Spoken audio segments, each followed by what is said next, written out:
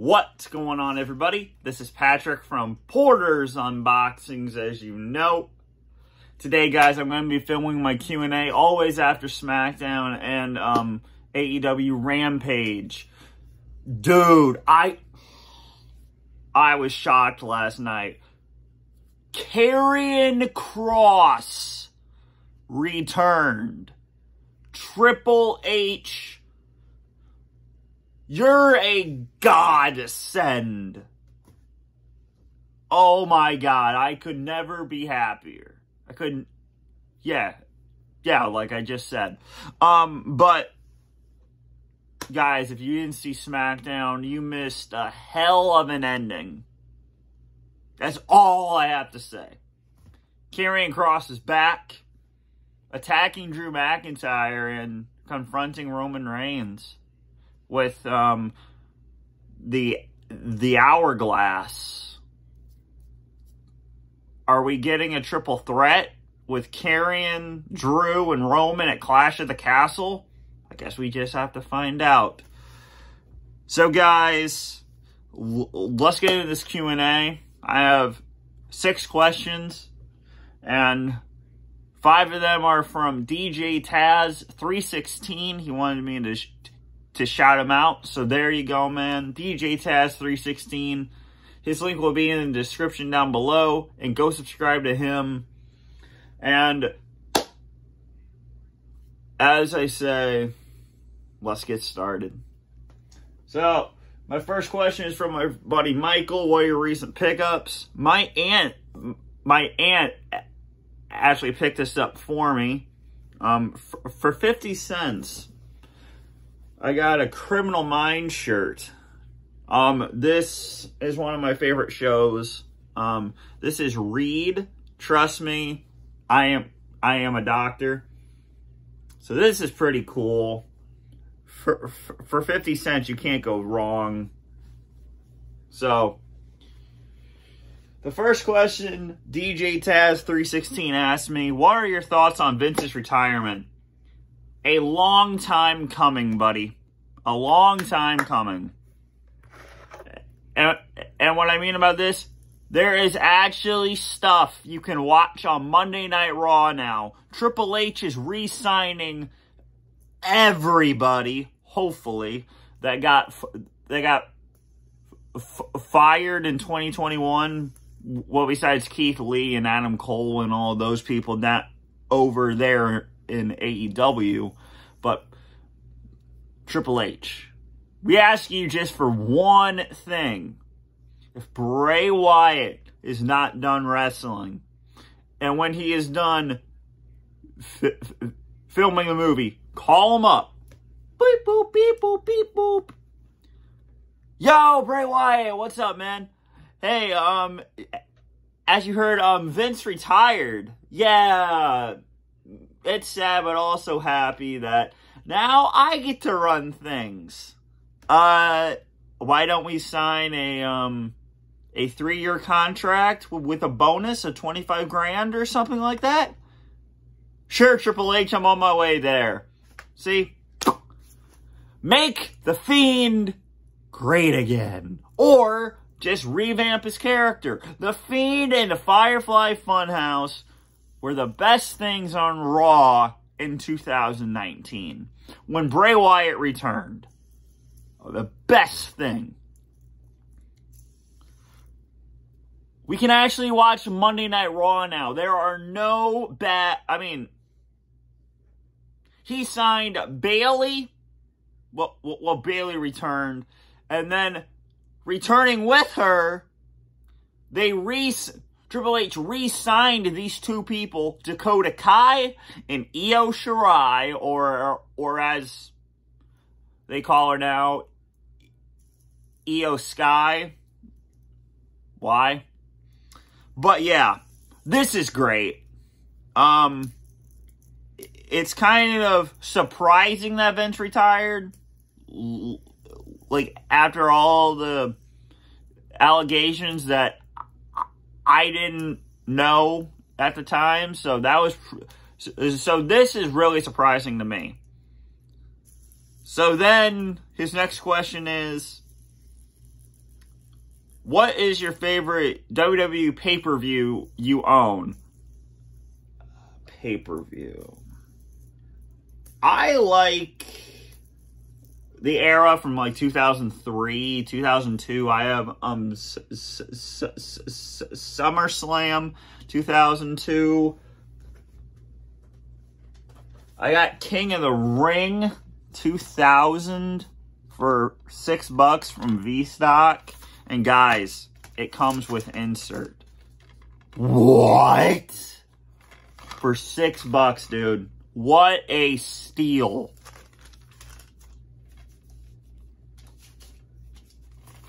But this is not my favorite pay-per-view. This would be, let's see,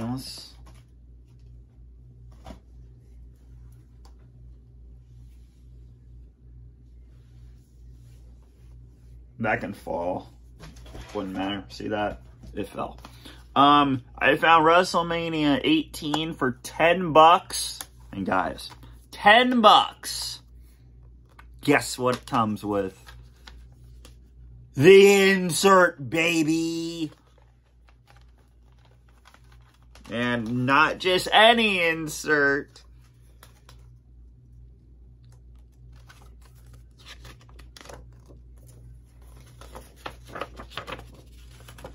Poster. Yeah, buddy. Poster insert. Let's go.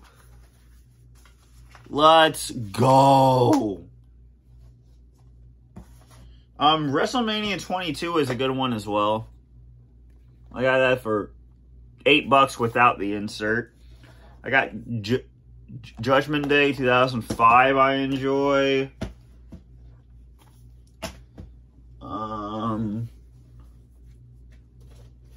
Speaking of non-pay-per-views, I got Hard Knocks, a Chris Benoit story for $10 on my birthday one year. So for $10, and guess what? Comes with insert, baby. Yes. Yes, sir. This came out in 2004, dude. This came out in 2004. Just chilling on the shelves at V-Stock. Yep. And then I got this brand new. Hell in the Cell, as you know. And it comes with insert. So that's always great. And then probably this is my favorite pay-per-view. Backlash 2004. I like Randy Orton versus Cactus Jack. I have SummerSlam 2002. And I got this for $10. I got SummerSlam 2002 for $15, I think. And then Survivor Series 2002 for $11. $11, guys. Guess what? It comes with insert. Comes with insert, but not just any insert.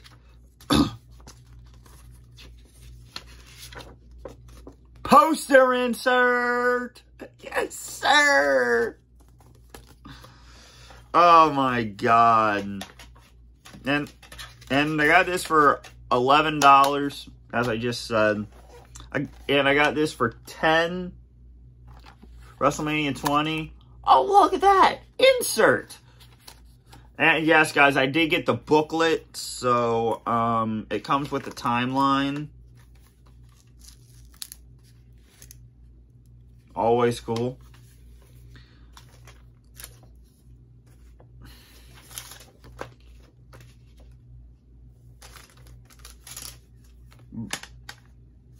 So those are like most of my favorite DVDs.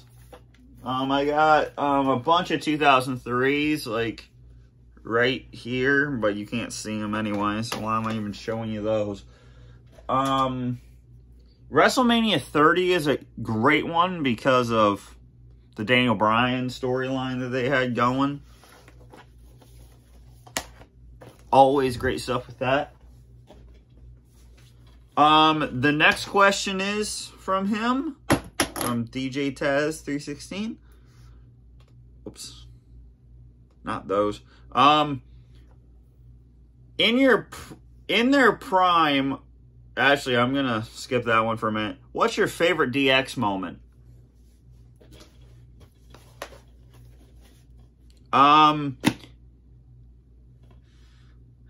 Can it be like versus each other, or does it just have to be like DX? Because if it doesn't, 2002 was a great year for those two.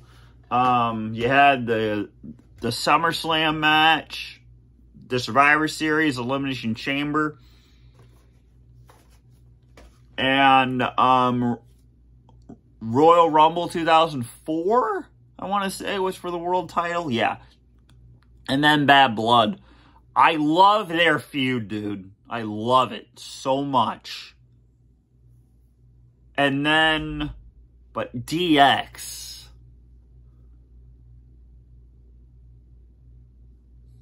(2004 to 2006) was kind of weird with the McMahons and Big Show and the Spirit Squad. But 2010 was just complete garbage. I'm sorry if you like 2009 to 2010. That was for the kids' moments and all that. But let's get to the next question. What's your... In their prime, who would win between Sting and The Undertaker? That is an awesome question. I've been waiting for this question. Now, if WrestleMania 30, which was 2014, WrestleMania 31 was 2015. Now, Sting and The Undertaker were both there at 31. Bray Wyatt versus The Undertaker. Sting versus Triple H. Now, I have two guys who could have ended the streak, and his name is not Brock Lesnar. No way in hell. It would be Bray Wyatt. As I always say in these videos, Bray Wyatt should have ended the streak, or Sting. Now, Sting at 30 could have happened. I mean, could have happened. But it really could have happened at 31. Keep the streak alive after 30. Break it at 31. Just break it. It's time. The Undertaker can go off into the sunset. Awesome. Or you could have just broke it when Roman Reigns speared The Undertaker at 33. Ended the streak there. Do it that way. But who would win in their prime? Now, are we talking 2000 to 2010 or wait, sorry, 2000 to 2000 what? 2012-13 Taker? And then Sting before he broke his neck? Or after Sting when he's in AEW? We need to clarify on that. But if it's in...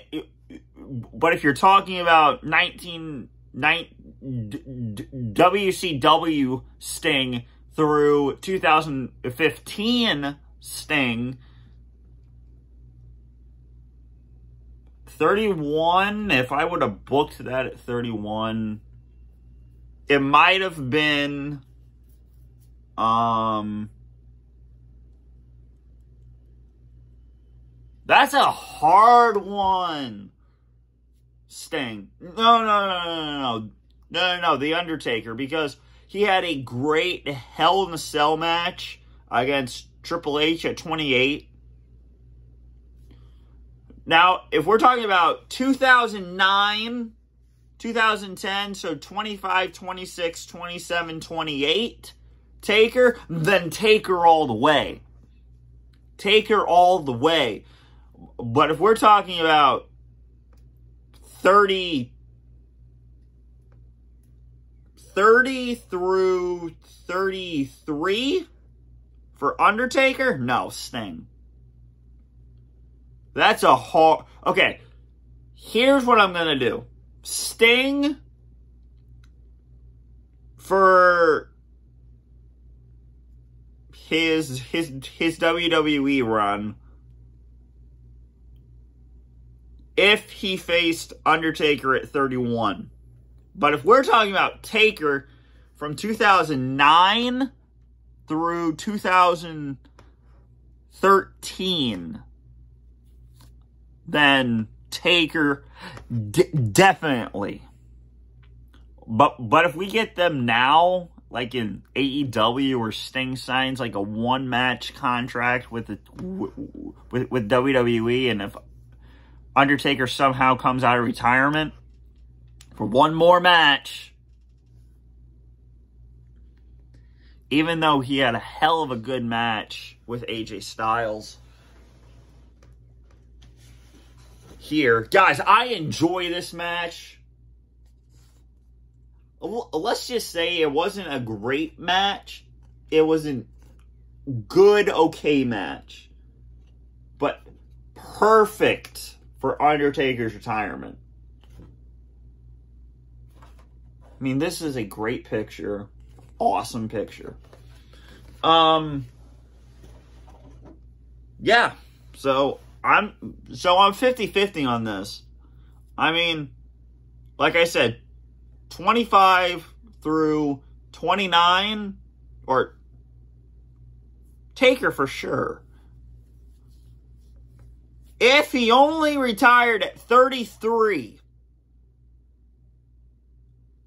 and there has to be a thing with this. Sting versus the biker kind of Taker. This one, I guess. Undertaker.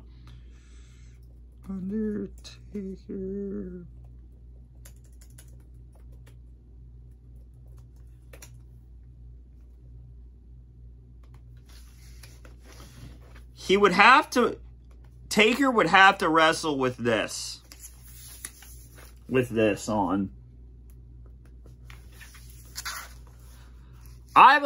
Okay, the American Badass returns.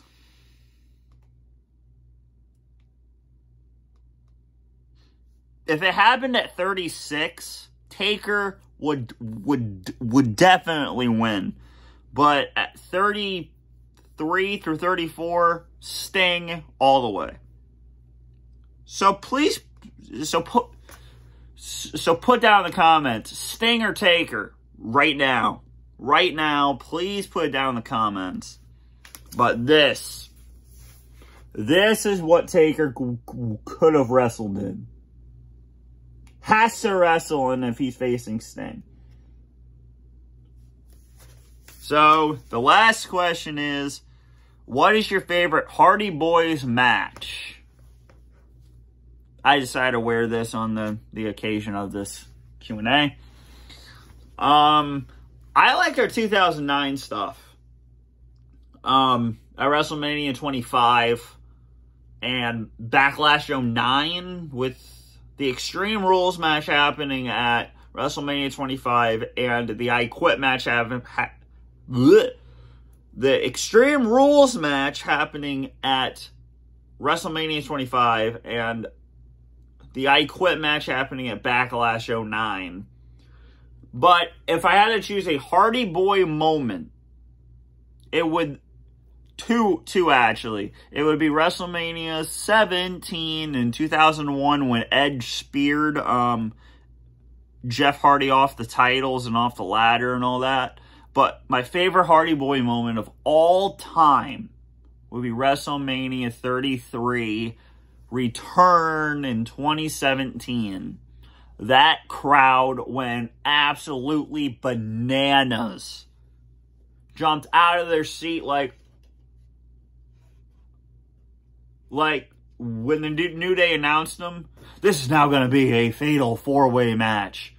And the fourth theme is, hoo, hoo, hoo, hoo, hoo, hoo, hoo, hoo.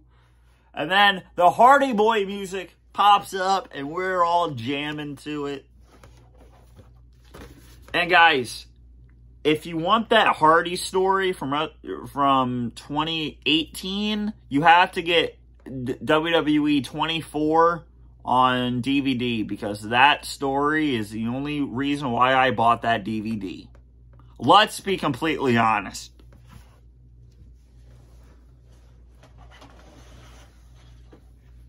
Yeah, guys, but please put down in the comments these 3 things. What is your favorite Hardy Boys moment? What is your favorite DX moment? And just a question. Who would win, Sting or The Undertaker? Please put all that down in the comment section below. Please subscribe to my channel. Guys, we're 255 subs, I believe. Yep, 255 subs. Guys, guess what?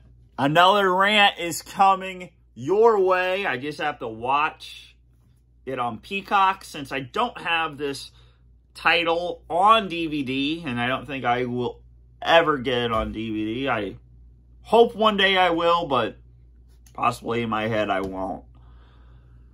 But guys, it's a good one to rant on. So you guys just guess, what am I going to rant on? Hopefully it will come out next week. But guys, this has been Patrick from Pours Unboxings. Please put your comment section. Please put your comments down in the section below. Just like I said, what do you guys think I'm going to rant on? Guys, this has been Patrick from Pours Unboxings. And I hope you enjoyed this Q&A as much as I did. Please hit that subscribe button down below. And I'm out. Peace.